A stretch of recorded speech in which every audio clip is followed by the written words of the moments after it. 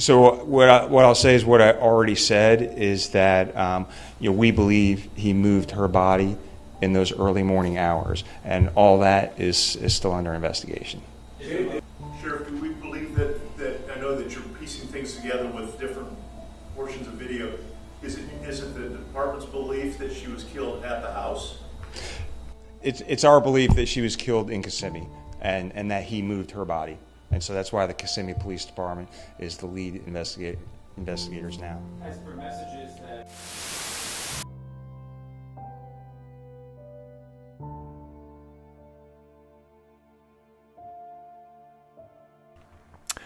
What's up, Mob Crew? I'm Chris and welcome. Today's short video is an update on the Madeline Soto case. I now have the unredacted version of the PC affidavit. In it, gives us another little timeline piece that we didn't have before, which is very interesting and does kind of suggest it's quite possible that Stefan Stearns dropped her body off early that morning somewhere else, possibly nearby the school, picked her up, and then brought her back. We will go over that and more in today's video.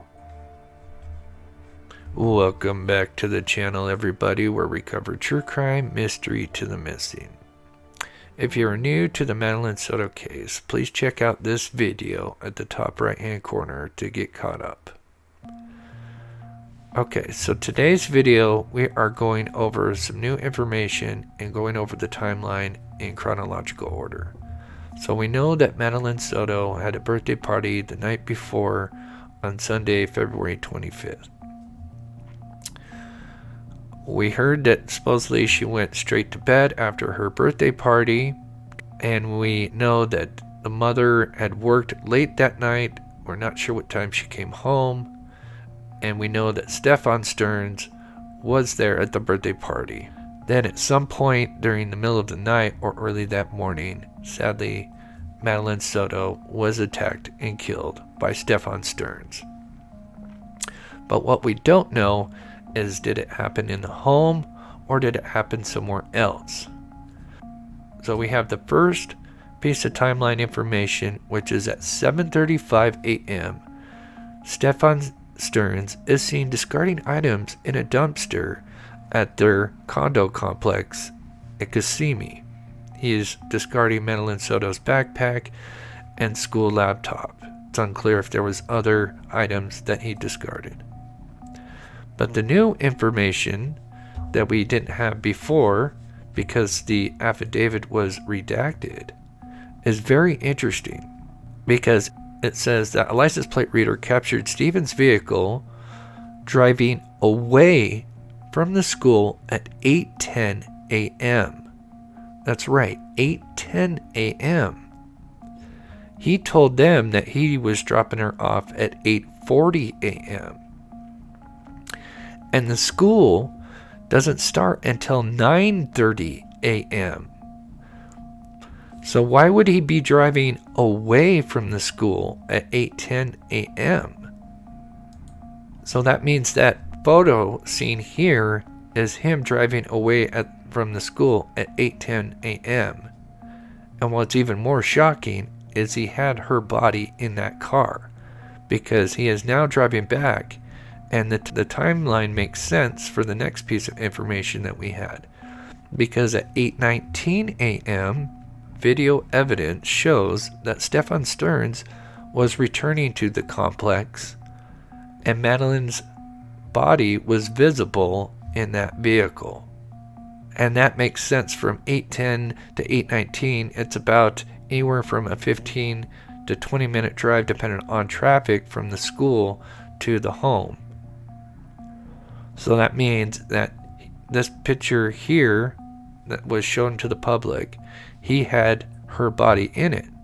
So this begs the question, did he pretend to drop her off at 8 a.m. in the morning, a whole hour and a half before school had even started? Or did he drop her body off sometime in the early morning hours or late evening, somewhere around the school, came back home, Then at 7:35, he discarded some of her items,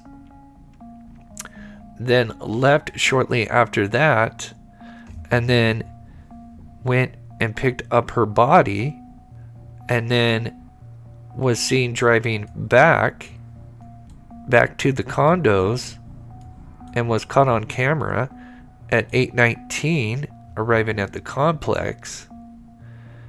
And then it's unclear what happened after that, and I believe that could be due to that there are two entrances to the condos. There's the main entrance, and then there's the rear entrance.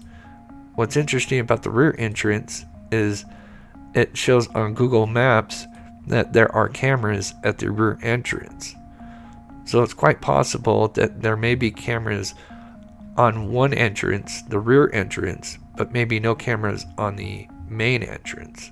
I don't know for sure, but it seems like there is some gaps when it comes to where they know Stefan Stearns was. But there's only two scenarios that could play out here. Either her body was at the home the entire time and was killed at the home, and then he started discarding items at 7:35 a.m. and then pretended to drop her off at 8 a.m., which seems really odd. A whole hour and a half before school started? It doesn't really make sense. And then he came back at 8:19 back to the complex with her body. Why wouldn't he just go dump her body after that? It almost seems like he knew where some of these cameras were and was trying to make it look like she was in the car with him at certain times and wanted to be seen on a certain camera with her in his vehicle. Is it the department's belief that she was killed at the house? It's our belief that she was killed in Kissimmee and that he moved her body. And so that's why the Kissimmee Police Department. I don't know if this piece to the puzzle adds more clarity or even more confusion on what Stefan Stearns was doing with her body in the early morning hours and what actually happened to her. As I'm making this video, there has been no major updates other than this. But as soon as more information comes out, I will do another update video. I do thank you everybody for watching the video. Please like, subscribe, and consider supporting this channel by becoming a member or a Patreon. And thank you guys so much for watching.